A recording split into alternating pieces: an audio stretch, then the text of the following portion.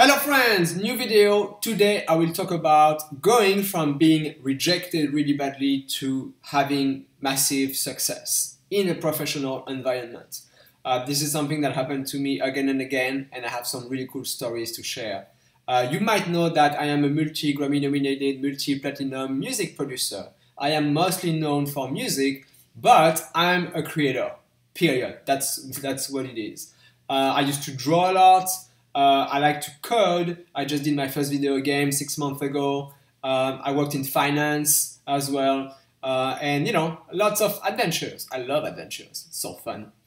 And of course, you know, you run into you know, people who are trying to slow you down or actually telling you that you're not good enough, you'll never make it or whatever, you know. So first story I'm going to share is me as a teenager being in the French countryside, slowly getting better at playing jazz piano, classical piano, studying music. And at 19 years old, I decided to apply as a student to the National Superior Conservatory of Paris, which is one of the most prestigious music schools in Europe. So I go to Paris, I go through the thing, and got rejected. Didn't even go through the first round of admission. Didn't work out at all. And you know what happened? 7 years later, I got a call to mentor their students. Boom! Situation reversed. I love that. You know? So that's it. It's all about reversing, showing people that they're wrong. You know? That's so wrong. Like, okay, why? It's like, you don't believe in me? Well, I believe in me. So I will make the difference and I will make it happen, you know. So that's a really good story. I have a high respect for, you know, the people at the Conservatory of Paris, but I feel that a big problem is that in these institutions, very often, teachers or some of these people are not able to truly see the potential of somebody. Even though they might be not really developed or good enough at that time, I think being able to truly see the potential of somebody is much more important than at what they are in their life right now. So it's all about, you know, being able to read and understand people. And it looks like there's a major issue in the education system, period.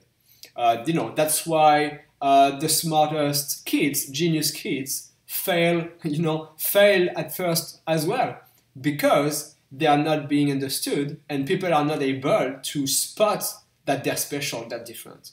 You know, it's a very known problem, very, very known. Anyway, that was my first maybe not my first big failure, actually, because I will talk about another story that happened before that. So, but that's, you know, so yeah, I tried to apply to this like super prestigious music school and they're like, no, you're not good enough, bye, you know. And they didn't even give an explanation why. I think this is something pretty sad as well. It's like, if you judge that somebody's not good enough at something, at least give that person some feedback so that they can work on you know, what was the issue, basically, like, for them. So that's first story, and, you know, a few years later, boom, hey, you know, really good, can you come teach? Or mentor, or speak, you know? Wow, that's a big change right here, you know? Huge change. So that's really cool. That was the first story. Now I will talk about another thing that happened when I was younger as well. I had two teachers that bullied me quite a bit, actually. And one of them was my art teacher, funny enough, right?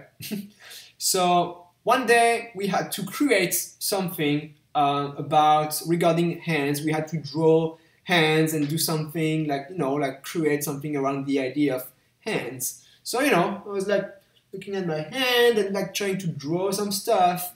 And the art teacher comes to me, he's like, oh man, you will never be a pianist, you know. It's like what the hell are you doing, you know?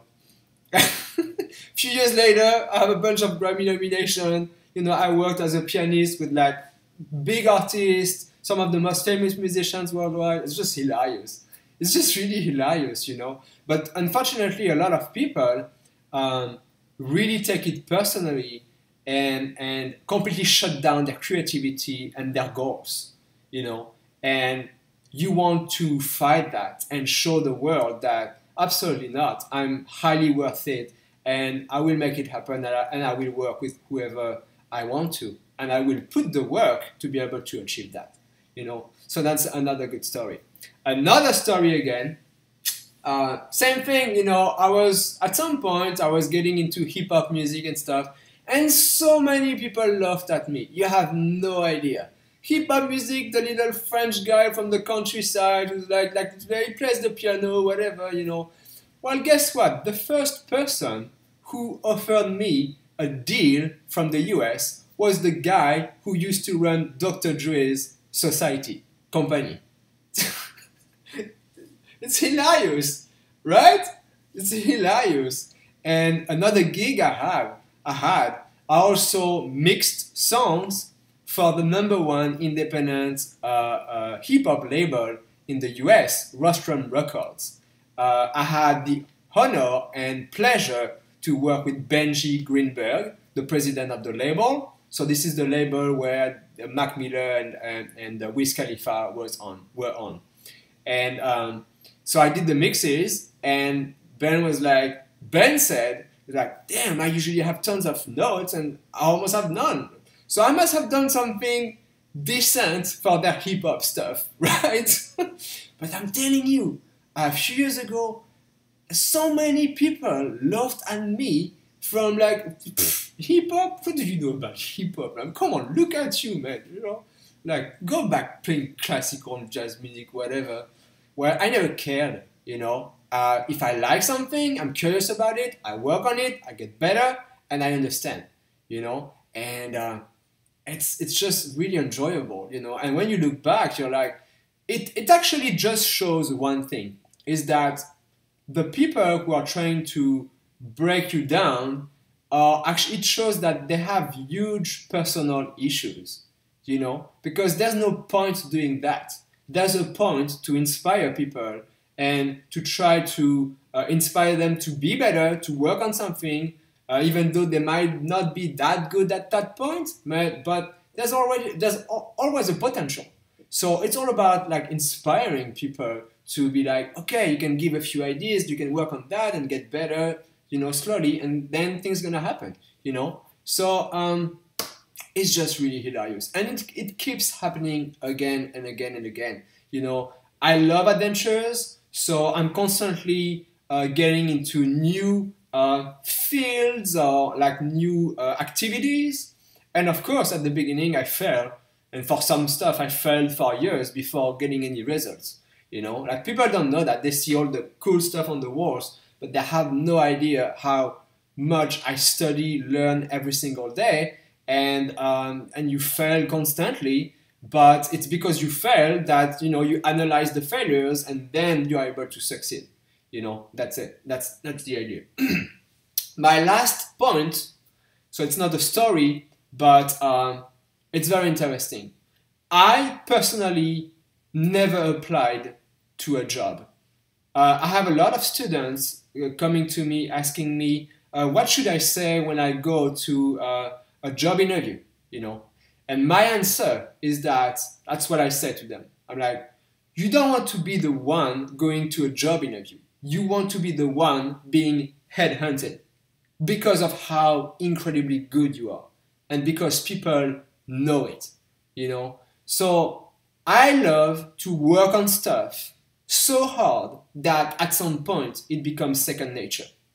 And at this point, people are going to talk about it. Because when somebody is good, something is good, you feel something out of that person, of that work. It's just there's something happening, you know? And this way, you're constantly working and people are coming to you constantly because they know that you are incredibly good at what you do, you know? And even though at the beginning people might tell you that it's not for you, you know, so that's it. For me, I've constantly been listening to my instinct. I think instinct is the most important thing. I'm not into religion. I'm into listening to myself. Asking myself, okay, what do I want to do? I think something I talk about a lot as well is that to help you with that, spending time alone is absolutely key, because this is when you really get to know yourself and know what you truly want, and this way you're able to follow your instinct and develop in the most natural way possible.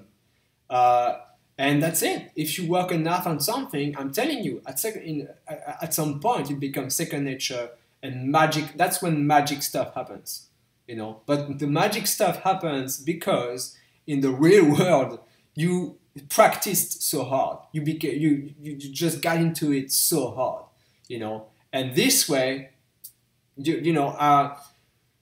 whatever I did in finance, music, or technology opportunities, people always came to me. I never had to go to a job interview. Never, never, ever, ever, ever.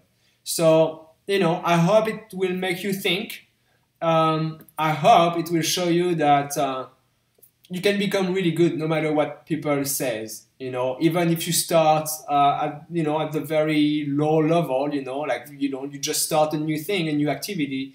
There's no reason for you to not become extremely good at it, And what you can tell yourself is that if people are trying to tell you that, no, it's not for you, it's not going to work out, it actually shows that they have personal issues they need to work on, not you.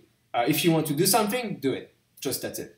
That's all, And by thinking like that, you'll become extremely good and opportunities are going to come to you. People are going to come to you and be like, please work with us. That changes everything.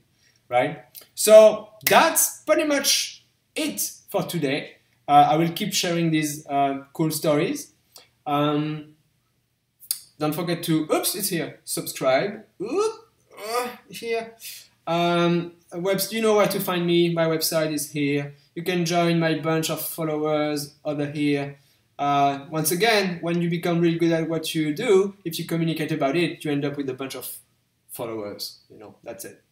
That's it, guys. I'll talk more to you in the next video. We'll see. I have a few ideas for the next subjects. Should be interesting, sharing these stories. All right, have a good day. Talk to you soon. And that's it. Bye-bye.